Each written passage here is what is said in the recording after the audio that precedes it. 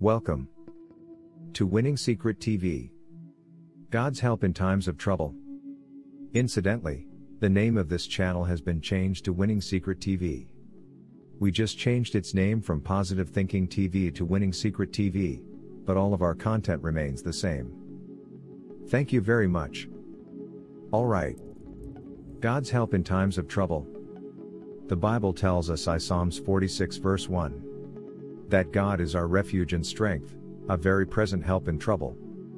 God knows from the onset that there shall come a time in our lives that challenges or trouble will rear up their ugly hands on us. Hence He, therefore, foretold us and assured us of His help when the time comes. Troubles are not the making of God, and at times they come as testing or trial of our faith. But the good news is that God has promised to be with us and to see us through. Out of every such situation, God assures us of His help in times of trouble.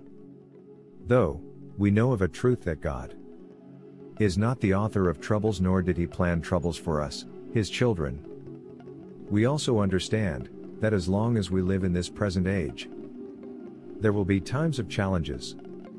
God knows this and has offered to help us when it comes. Trouble or challenges are part of life and existence in this present age.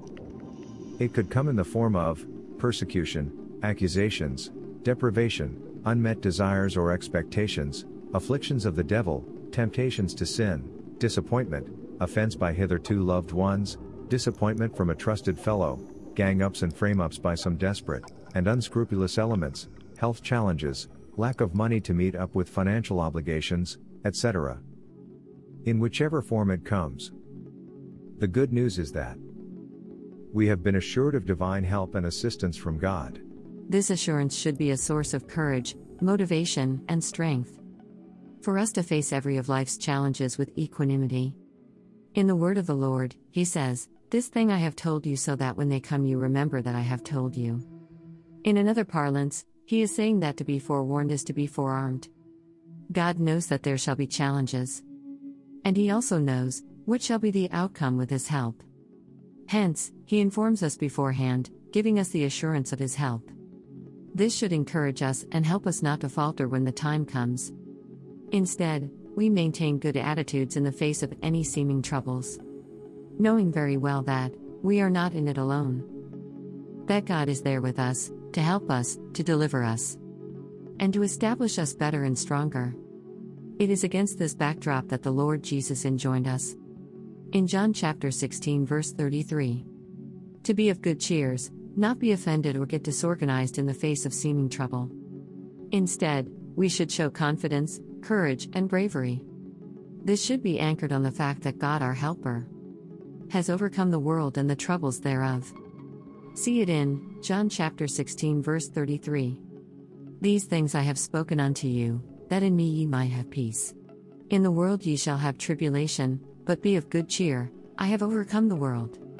So, whenever we see any contrary situation to our redemption packages or troubles, as some may call it, we should treat it with the understanding that it is not as real as it might have postured or portends to be. We should treat it as a conquered or a concluded matter in our favor, knowing very well that Christ has conquered the world and has given us the power for victory over the troubles of life. We should always remember what the Lord has instructed, and therefore maintain our peace and be of good courage, knowing very well that He has overcome the world, and that He did not overcome the world for Himself alone, but for us. It is His victory that has earned us everlasting victory over the devil, who is the author of troubles. When we are equipped and guided by this knowledge and understanding, all we need do is to align ourselves by faith into His already won victory. As we continue to show faith and trust in this victory, only then will we be able to claim or appropriate the victory to ourselves. The Lord Jesus explained this in John chapter 1 verse 12, when He says, "It is only as many that receive or believe in Him that He gives the power to become the sons of God." In other words, to enjoy or benefit from His victories. and his sacrifice that has brought life and dignity back to humanity after the fall. You have, therefore, got to receive him and/or accept his accomplishments. To be helped by God. This means that for us to enjoy his won victory, it has to be by our faith and belief in his accomplished work.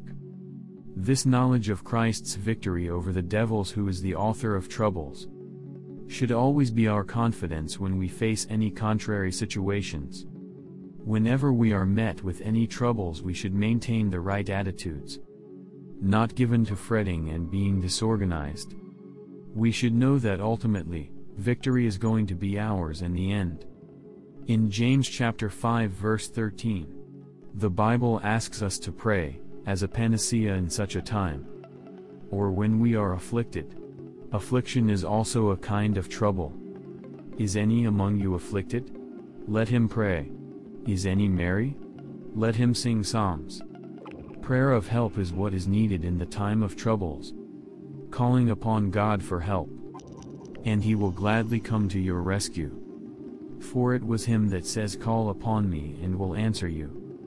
In Jeremiah chapter 33 verse 3, he says to call upon me and I will answer you, and show you great and mighty things that you don't know.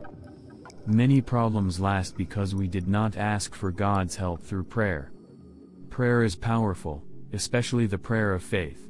When we seek the help of God in any raging issues through prayer, God answers and rescues us. He is ready and willing to help if we call on him. God wants us to approach him for help and assistance on any issues or concerns. In James chapter 4 verse 2-3, the Bible attributed not getting help from God when we prayed to 1. Asking amiss, or 2. Sin. It says, "Ye lust, and have not, ye kill, and desire to have, and cannot obtain. Ye fight and war, yet ye have not because ye ask not. Ye ask, and receive not, because ye ask amiss, that ye may consume it upon your lusts."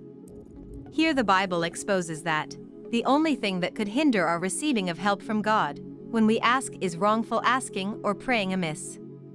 Therefore, for constant access to God's help in the time of trouble, we have got to ask. Matthew chapter 7 verse 7.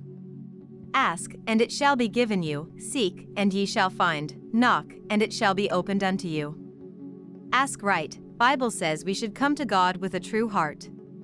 Hebrews chapter 10 verse 22.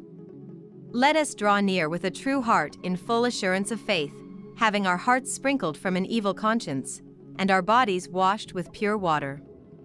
And concerning the question of sin, the Bible urged repentance. And you can see this in Isaiah chapter 55 verse 7. Let the wicked forsake his way, and the unrighteous man his thoughts, and let him return unto the Lord, and he will have mercy upon him, and to our God, for he will abundantly pardon. With all of the above, nothing can deny us divine help. God says in Isaiah chapter 59 verse 1-4, "Behold, the Lord's hand is not shortened, that it cannot save, neither his ear heavy, that it cannot hear." Verse 2. But your iniquities have separated between you and your God, and your sins have hid his face from you, that he will not hear. Verse 3. For your hands are defiled with blood, and your fingers with iniquity, your lips have spoken lies, your tongue hath muttered perverseness. Verse 4. None calleth for justice, nor any pleadeth for truth, they trust in vanity, and speak lies, they conceive mischief and bring forth iniquity.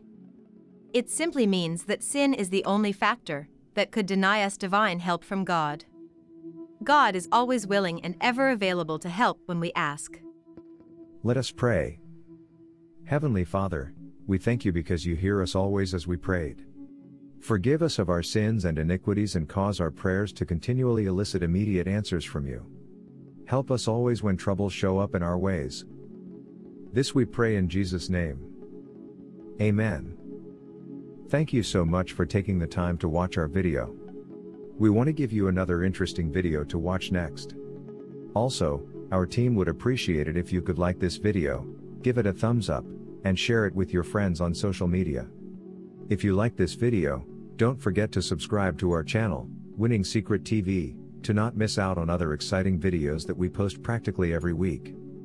Click on any of the videos you will see on the screen, carefully handpicked for you to enjoy at the end of this video. We love you.